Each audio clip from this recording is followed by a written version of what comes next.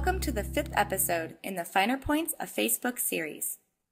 If you have a lot of friends on Facebook, then your homepage may become cluttered with information you don't necessarily need to see. Let me show you how to hide certain content. If there's a certain person that updates frequently with information you don't care about, then you can choose to hide that person from your newsfeed. Just hover next to their name and click on Hide, and select the option to hide them.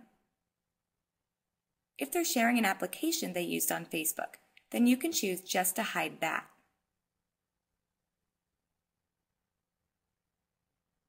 If you decide later that you want to see someone on your newsfeed, then just scroll all the way down to the bottom of the page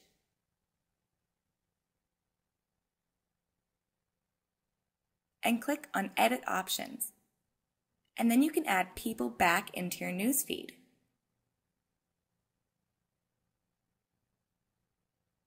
If you hid any public profiles or applications, you can add them back here as well.